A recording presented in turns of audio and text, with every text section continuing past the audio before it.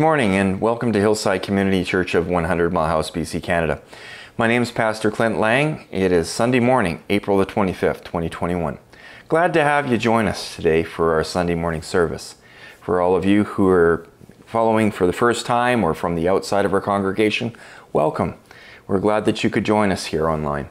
And for those of you who are part of our congregation, just a reminder, the first week of May, we're going to be starting our services in the field behind the church with our drive-in service. So just invite a friend. It's going to be great to see each other there, and we can look forward to that. Now, in the midst of all of what we're going through, it's just really good to be able to bring the Word of God to you online. And I'm just glad for the technology that we can do this. Would you bow with me today as we begin our service? Heavenly Father, I'm just so grateful for each person that's following this message today. I pray, God, that you would lead me to speak the truth of your word, Father, in the way that you would intend it. And God, that people out there, their hearts would be moved towards you. And Father, that they'd be encouraged and strengthened in their faith.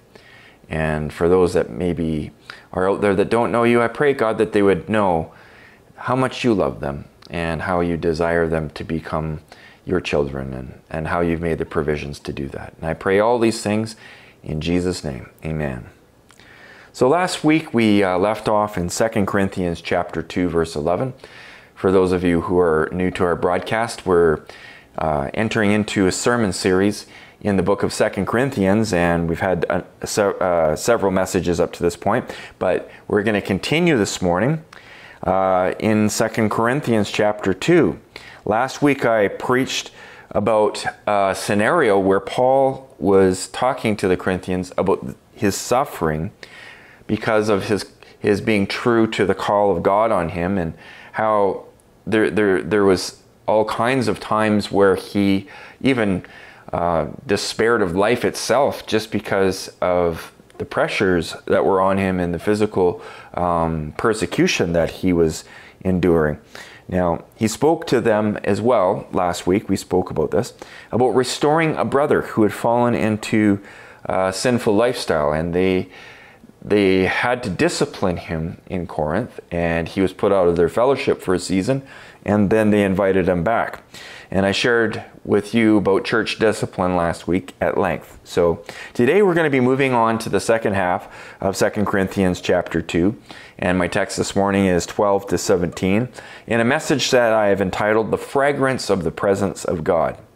So at the conclusion of our message today, we're going to be partaking in communion together. And if you're a believer in Jesus, whether you're a regular attender of Hillside Community Church or not, if you know the Lord Jesus Christ as your Savior, you're welcome to join us in this communion celebration at the end of my message today. So it might be a good time to pause this video and go and get your communion elements ready and be ready to partake of communion at the end of today's message. So that being said, would you please turn with me in your Bibles to 2 Corinthians 2, starting with verses 12 and 13. Paul writes, "Now when I went to Troas to preach the gospel of Christ and found that the Lord had opened a door for me, I still had no peace of mind because I did not find my brother Titus there. So I said goodbye to them and went on to Macedonia." The Apostle Paul was a great believer in going through the doors and ministering where God would open them. And he'd experienced this supernaturally in his ministry in the past. And he recognized that God had opened a door for him into Troas to preach the gospel. And, you know, Paul's purpose was to plant churches, to preach the gospel of Jesus Christ that would set people free. And he did this with great joy. Paul would find people sunk in despair, filled with darkness, lives governed by superstition and fear, being hounded and haunted and hurt by all they were going through. Without even realizing what they were going through, the people would listen to Paul's messages and their spiritual eyes would be opened and they would be saved and set free from all the things that were destroying them. And Paul's joy and passion was to come with this good news of the gospel, to tell these people about their Creator and how He understood those hurts that they were going through, the darkness they had been living in. He came to preach to them that Jesus Christ had come in power to touch human lives, to deliver them from their darkness, to heal their hurts, and to bring them freedom in living how God intended them to live. So he learned that God was leading him, and the door opened for him to go to Troas. But interesting, I find, it's really interesting in this passage that Paul, even though he recognized this open door, he still had a humanness about him where he struggled. He had human feelings to contend with. And Paul came into this community, yet he tells us here that he was unable to take advantage of his circumstances there because his heart was so troubled, his spirit so anxious for news of really what was happening in Corinth, because he had sent Titus to Corinth, and Titus wasn't there. I guess they must have made an arrangement to see that Titus was there, but he wasn't there. And this troubled Paul's heart. And Paul actually was so troubled by this, he went and left looking for Titus. Possibly Titus went to Macedonia. I think as he was waiting, that perhaps he was thinking all of his labors in Corinth may be in danger of falling apart. And, you know, as human as he is, he's going to be concerned about that. And it must have gripped him. You know, maybe possibly he struggled with the sense of, well, maybe he didn't do everything he could in Corinth to settle things there. Maybe there was a feeling of failure that he was struggling with. In the letters he wrote to the Corinthians, we see before this passage that we're reading here in 2 Corinthians, in 1 Corinthians, Paul had to deal with a whole host of different things in the Corinthian church, and it wasn't always all accepted with great joy by the people. You know, there was things eating at the life of this church and threatening to undo all the work that he'd done. And in the midst of this sense of pressure and angst, I guess you could say, he had been given this great opportunity, but he couldn't lay hold of it. He left Troas and he went to Macedonia, hoping to find his brother Titus there, to find some relief for his troubled mind. And I'm sure that Paul was looking forward to spending time with Titus, but more than that, Paul recognized, I think, the need that he had for Titus to help him. And because Titus wasn't there, Paul didn't have peace of mind in his time in Troas, and because of that, the time was short. You know, I think Paul was, you know, he was a powerful apostle for Christ, but he realized that he couldn't do the whole job there alone. He was not just a one-man show. I don't think that most people understand the incredible pressure that was on the apostle at this time of his writing. He had laid everything on the line for the sake of the gospel and for the sake of the Corinthians. He'd suffered for his stand incredibly for the gospel, to the point where, you know, we see in the last message that I had that he even despaired of life itself. So he continues in his letter to the Corinthians here, and this is kind of the introduction, you know. And now he says in verse 14, "But thanks be to God who always leads us as captives in Christ's triumphal procession, and uses us to spread the aroma of the knowledge of Him everywhere. For we are to God the pleasing aroma of Christ among those who are being saved and those who are perishing." God saw the things that Paul and the other apostles and those who were helping them had done for the sake of the gospel, and how much they had suffered in their both in their physical and their emotional being for the name of Jesus. And you know, in this, I think God saw their heart. God saw Paul's heart was good and was right. And he purposed for Paul and the others who are partnered with him to live their lives as a sacrifice for him, even as he lived as a sacrifice for them. In John chapter 12, verses 24 to 26, Jesus tells us this: "Verily, truly, I tell you, unless a kernel of wheat falls to the ground and dies, it remains only a single seed. But if it dies, it produces many seeds. Anyone who loves their life will lose it, while anyone who hates their life in this world will keep it for eternal life. Whoever serves me must follow me, and where I am, my servant must also follow. My Father will honor the one who serves me." So, with that in mind, the analogy that Paul is using, that he and the others who are being led around in procession were part of Christ's triumphant procession throughout the world. It brings with it a victory, an image of a victory parade and the spoils of war. Now, spiritually speaking, the Apostle Paul was in the process. He was in the process of laying down his life in service to Jesus.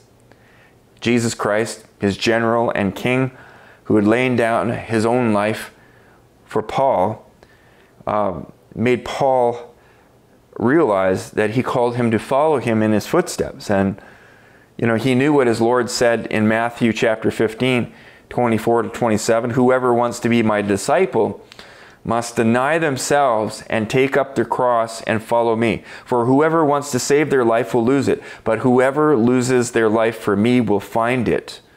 What good will it be for someone to gain the whole world, yet forfeit their soul? Or what can anyone give in exchange for their soul? For the Son of Man is going to come in his Father's glory with his angels, and then he will reward each person according to what they have done." So Paul, he recognized his need to die to self. So having died to self, Paul suggests that there was victory. And I mean, that's not normal in regular life, right? When you die, you're not able to continue. But when you die to yourself for the sake of Christ, you find life. Because the gospel was able to flourish through his death to self and the death of the other disciples of Jesus to themselves. In the Roman times, when there was a victory in battle, the conquering armies, they would parade through the city streets. So the general would ride through the streets in front of the procession in a chariot, and then would come the generals of his army, the celebration, the standards would be brought out, the captains and the commanders of his forces. The streets would be filled with people shouting acclamations of the victory. And this is the picture that Paul has in mind. He sees Christ marching in triumph throughout the world, and himself in that conquering train. Now, having died to himself, he had been made part of this triumphant army of the light brigade of Jesus Christ. Now, commentator Barclay says it's a triumph which Paul is certain nothing can stop. And Paul sees himself in sharing in the triumph of Jesus, the captain of the Lord's army. And Paul is one of the Lord's chief officers.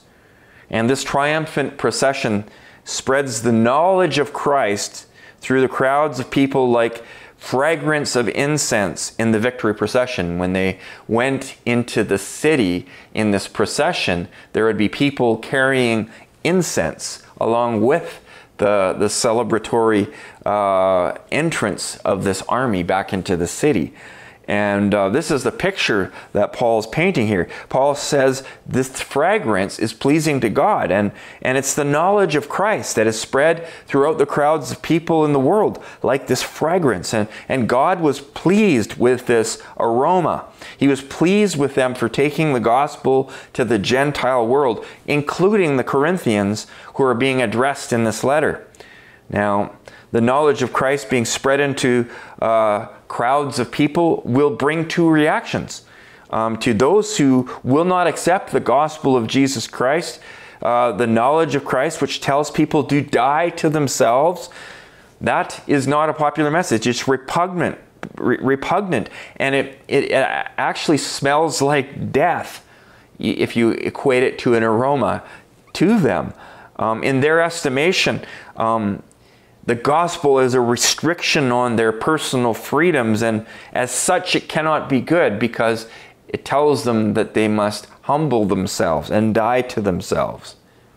And they're unwilling to bend to that. And it seems to them like something bad. But to those who hear the message and yield to it, the Holy Spirit opens their eyes to the truth, and the message becomes the pleasing aroma of life. For they understand the words of Jesus that we've read this morning, that true life is found not in saving your own life and living for yourself. True life is found in the denial of the sin nature that we're all born with and being clothed in the white robe of righteousness of God in Christ. In verse 16, Paul continues, to the one we are an aroma that brings death, to the other an aroma that brings life. And who is equal to such a task? Unlike so many, we do not peddle the word of God for profit. On the contrary, in Christ we speak before God with sincerity as those sent from God. So Paul here is expressing to the Corinthians that he was pleased to suffer the loss of his own carnal life and have it exchanged for the sweetness of knowing Jesus and being part of this victory procession that he finds himself in. And he desires to be pleasing to God. And he's carried his ministry out for the others' benefit, just as Christ carried out his ministry for the benefit of all of us. With sincerity, Paul was serving his king and was laying himself down for his king. And he mentions this. With every victory won, you see, there is a corresponding battle. This is a picture of a victory that is won. That Paul's saying that even though he's had all this trouble and all this suffering and everything, he's got victory because the life of Christ has become life within him. It's put the old man down. And when you become born again as a Christian, a true Christian, the Spirit brings life to your spirit and you're now at one with God. You are made at one with Him. You're justified, made just as if you had never sinned. And you become like Jesus, sanctified, changed, conformed to the image of Christ. And this is a sweet aroma. This is a sweet thing to God. When He looks at that, He's pleased. And to others that are looking and whose hearts are looking for answers, they'll look at us and they'll say, what do you have that I don't have? There's something about you. I've had this happen to me where someone has come up to me and said, there's just something about you. Why? What do you have that I don't have? Well, maybe you've experienced the same thing. It's this aroma in the Spirit of Christ. And I've also had people come up to me who instantly hate me. And they can't understand why they hate me. They just hate me. And this is a spiritual clash. You see, there is a battle going on for the souls of mankind. And the heat of the battle sometimes, as a matter of fact, most of the times the heat of the battle is not a pleasant place. You see, our true enemy that we fight against is not human. It is principalities and powers of darkness whose religion is selfishness. And if they can get human beings to buy into their religion, it's selfishness, and selfishness resists humbling oneself before God and serving other people and serving God, laying down our own interests for the interests of others. That's not the natural way. And the powers of darkness want to try and reinforce in people that, no, you just got to think about yourself. It's all about you. And the scriptures make it abundantly clear that when we fight, that in the midst of the battle, there's going to be suffering. Suffering is going to accompany the battle. My friends, if you're in the midst of a battle, you are going to suffer. It can be most unpleasant when we're in the midst of it. Sometimes we say, why do I have to go through this? But our Master, Jesus Christ, went through it. Paul the Apostle, all the apostles went through it. It's part of being a Christian. A true Christian is going to suffer. And there's many times that we feel as though we don't have the strength to carry on. And we cry out on the Lord. We feel like we're going to be overrun. And the good news is this, that God gives us grace and grace upon grace. And peace upon peace to make it through it, not just to make it through it, but to triumph through it. And God has given us His armor and has promised us victory as His marching orders. This triumphant procession is assured. No weapon formed against us shall prosper. When we're sent into the world, the gates of hell will not prevail against the church of Christ, the true church of Christ. When we yield to the Spirit, there is great victory. Paul's words to the Corinthians are loaded with symbolic images of this. And in my time of pastoring, I remember once that I had to deal with a very difficult funeral ceremony. And I guess you could say that there were some there at that funeral ceremony that were part of the group, inner group, that did not believe in Christ. And they wanted a religious ceremony, all right, but they didn't want the presentation of the gospel. And to me, I looked at it, as I do all funerals, as an opportunity to share with people who are contemplating their lives in that moment. I want to share with them the freedom and the new life that is available and the hope that there is in serving Christ, both here and now and for everlasting life. But the convicting words of the gospel scripture do not make some people happy. As a matter of fact, it can make them angry. And I recall as I'm doing this funeral and I'm speaking the gospel that I can see the expressions on some of their faces. And they stand there and stare after the service, sullen and angry. And you can just see it through their eyes as the gospel is being presented. Now, to them, to those people maybe that seemed as though I was speaking the fragrance of death to them because I was encouraging surrender of self to Jesus. But you see, they weren't the only ones there. There are many others who heard the message, and you could tell by the way their faces were, by the tears in their eyes.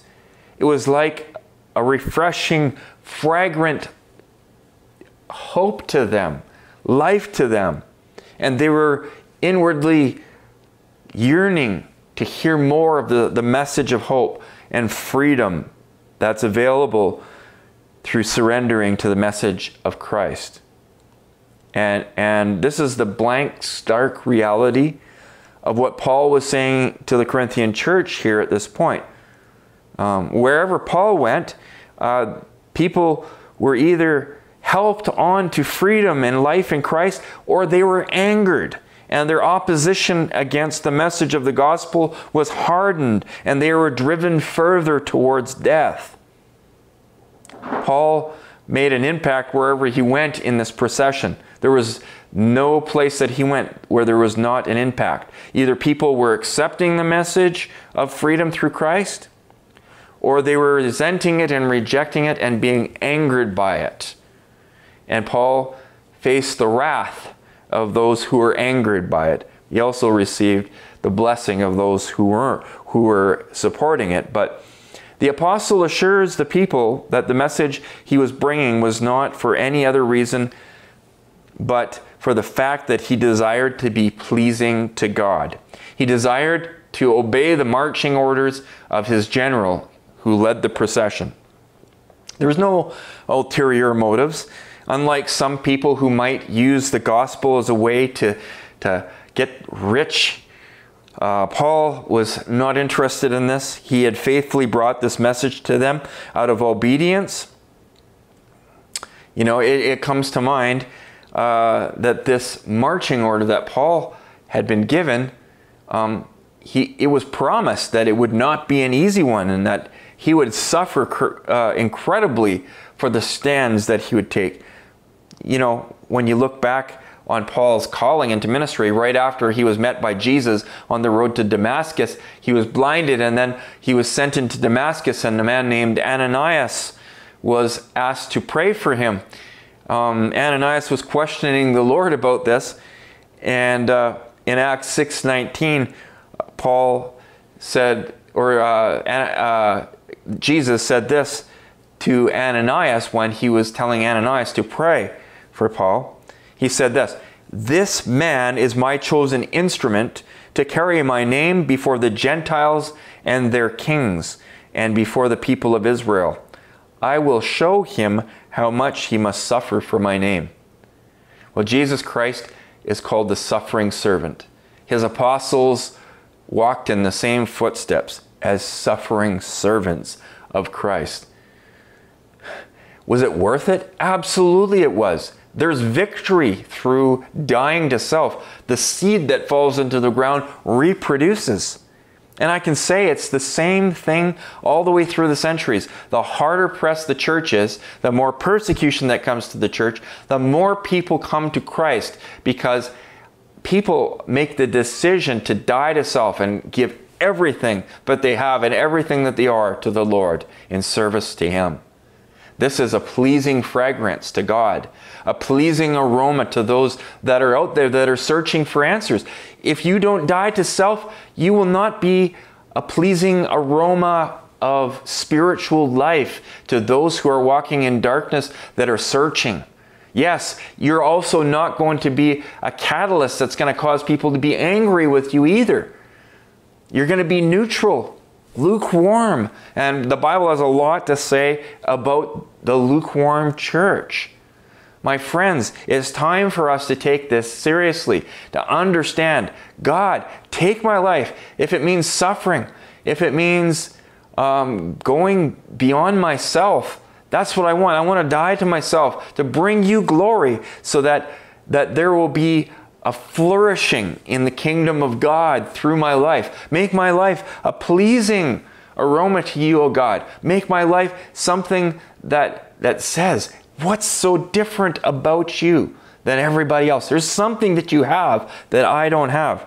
You see, when you are a true child of God, everlasting life pours through you. Everlasting life comes out of your eyes. They see the difference. So what can we as a church take away as a lesson from this passage? The gospel is the light of the world, and Paul preached the salvation message of Christ wherever he went because he knew it was the power of God. Paul once wrote in Romans 1:16, "For I am not ashamed of the gospel, because it is the power of God that brings salvation to everyone who believes, first to the Jew, then to the Gentile."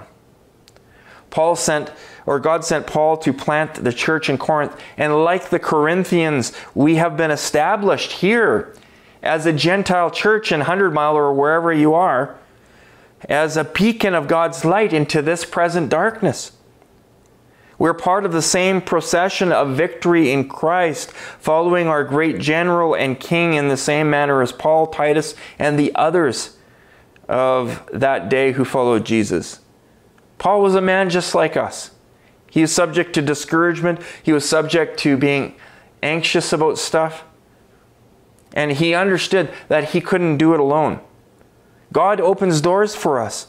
And God has opened doors for you. And He's also put people alongside of you to work with you. Like God put Paul and Titus together. God has people that He wants you to work alongside with. And Jesus calls us collectively to work side by side into service for Him today. Service for the kingdom. A church is made up of many members, and each person is important to the overall health and functioning of that church. And there's going to be times where we will have to face difficult things, to say difficult things, to stand on difficult principles, things that this world considers to be foolishness, or things that some people in this world might get angry about. But the gospel of Christ tells us that to follow Jesus, we must deny ourselves, first of all, pick up our crosses, and follow Him in that triumphant procession. When we share in the gospel with the people of our community, with our neighbors, relatives, co-workers, and others that we rub shoulders with, many people are going to see the light of God's kingdom through us. It's true, many are going to be angered, because many do not want to deny themselves. They want to live for themselves. As a matter of fact, there's probably more of those than that are looking for change. They're happy in their sin. They want to live in their sin. That's going to happen. And those people are going to maybe resist or resent you as the fragrance of Christ, the gospel of Christ. Our message is definitely going to cause some recoiling. And we're going to be looked at as death. But along with that, as we pour our lives out for others selflessly, there's going to be some that will see us and they'll say, I want what you have. And we'll be able to lead them to Jesus. And God has planned it so that we go out and we take this gospel message into our workplaces, in amongst our family, into our neighborhoods, amongst our friends. And just as they rejected Christ and they persecuted Christ and Christ suffered, we should expect no less. We should be pleased actually when we encounter suffering, because we know we're following in the footsteps of our masters, as it's written in Romans chapter 8:17. Now if we are children, then we are heirs, heirs of God and co-heirs with Christ, if indeed we share in His sufferings, in order that we may also share in His glory. So brothers and sisters, don't be discouraged when you're out there, when we find ourselves in the battle against our ancient foe. There's going to be suffering in the midst of the battle. It's just the way it is while we are in this tent of a body. While we are here, we are going to have trials. But don't be afraid. Be encouraged. The principalities and powers of this world, they stand in the fray against us, but God has given us overcoming power. The Lord has promised us victory in the end. And most importantly, along with the victory that is ours in Jesus, I would encourage you today, there is great reward in following Christ. It starts here and now, but the eternal reward that's awaiting for us outweighs all of the troubles that we face here for standing up for Jesus. It says this in the scriptures, but as it is written, eye has not seen, nor has the ear heard, nor has it entered into the hearts of man the things which God has prepared for those who love Him. And that is our blessed hope. Amen. Now this Sunday, we will be celebrating communion together. And this communion service that we're going to be entering into is for believers. And if you're not a believer in Jesus, this ceremony is not for you. But you can partake in this ceremony if you come to surrender your life to Jesus Christ and believe in Him and confess with your mouth that He is Lord. Then you can participate in this ceremony. And in recognition of what Jesus Christ did for us on the cross, of His broken body and His shed blood, it's important for us at this moment to realize that this is a very holy time. It's a time where we ought to examine ourselves. And if we have anything against anyone, any grudges, or maybe we're holding on to other sins we've allowed ourselves to slip into, that before we take communion in honor and remembrance of Jesus and all that he's done for us, that we acknowledge our frailty before God and ask for his forgiveness and his help for us to overcome.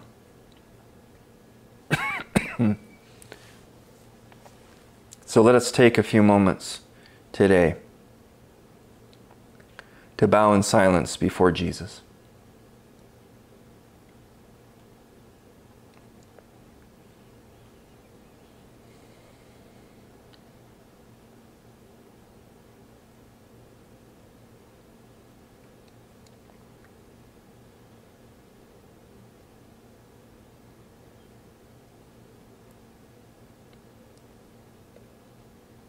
Thank you, Lord. It was written by the Apostle Paul to the church in Corinth in 1 Corinthians chapter 11, verses 23, starting with verses 23 onward. Paul writes, "For I received from the Lord what I also delivered to you, that the Lord Jesus on the night when he was betrayed took bread.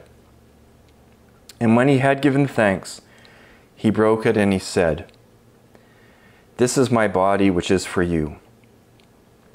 Do this in remembrance of me.' In the same way, he also took the cup after supper, saying, 'This cup is the new covenant in my blood. Do this as often as you drink it in remembrance of me. For as often as you eat this bread and drink this cup, you proclaim the Lord's death until he comes.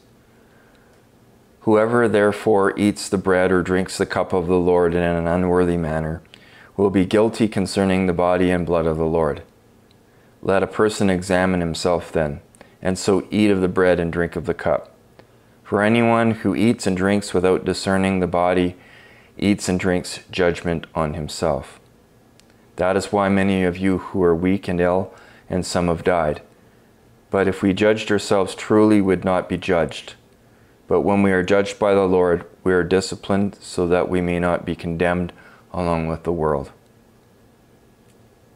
So it's really important today that we examine our hearts and that we recognize that communion is identifying ourselves with the broken body and the spilled blood of the Lord for our sins. You see, when Jesus hung on the cross, before he went to the cross, they beat him. They beat his body and they beat a crown of thorns around his head. They mocked him. They spat on him. They did all these terrible things to our Savior. And by his stripes, it says, we are healed in Isaiah. Jesus took the stripes for our spiritual healing.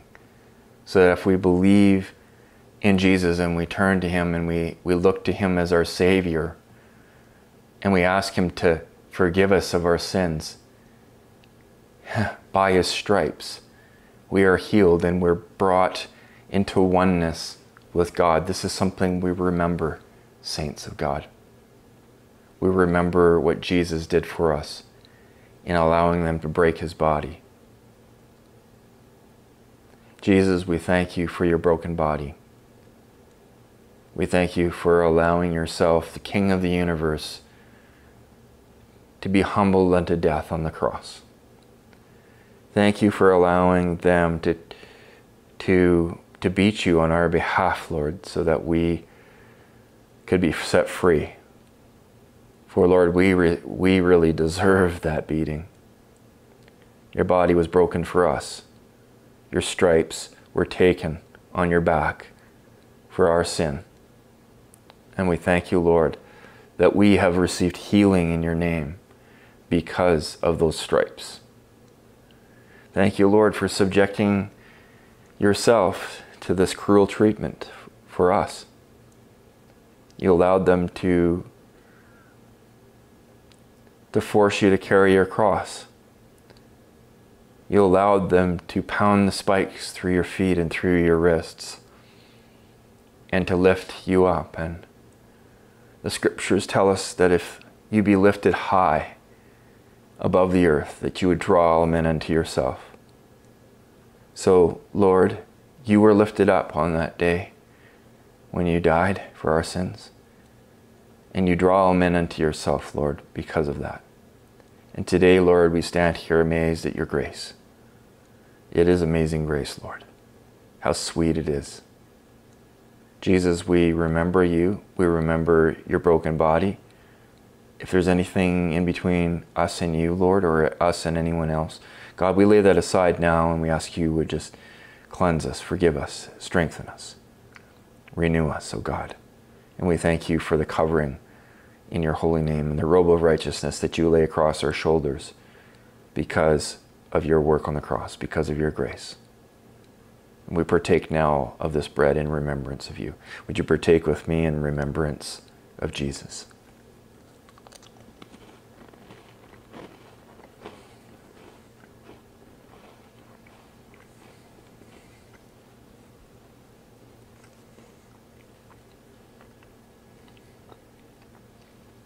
Thank you, Jesus.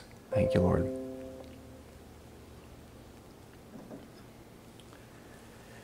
The Bible says that without the shedding of blood, there is no remission for sin because the penalty of sin is death. And Jesus, the Lamb of God, the Passover Lamb of God, shed his blood for our sake so that our blood would not have to be shed. He was the Lamb of God, the sacrificial Lamb of God. And his blood paid for the sins of anyone who would place their trust in him. And today, we acknowledge, Jesus, that you shed your blood for us.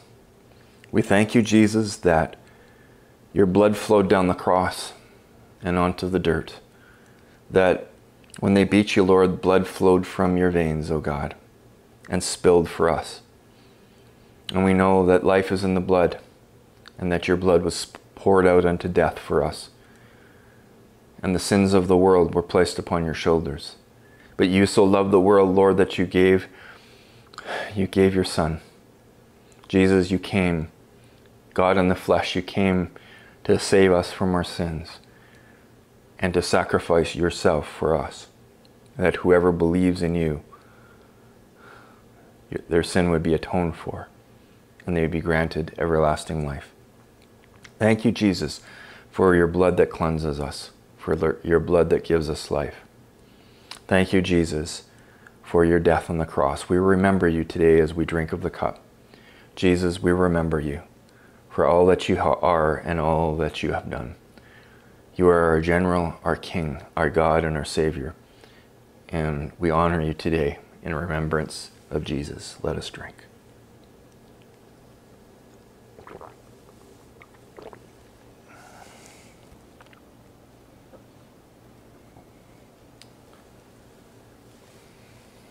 Thank you, Lord. Amen. May God's grace and may his peace rest on you and your household today. I pray that today would be a day that you just look at your life and that you would see all that God has given you and all that he's done, and that your heart would be filled with gratitude to your Savior today, and that you would resolve to live for him in obedience to his call, to be the church that he's called you to be the people he's called you to be. You're going to suffer sometimes, but you're also going to partake in the glory of God when you see people come to know him. And everlasting glory in heaven is your reward. God bless you. Have a wonderful Sunday afternoon.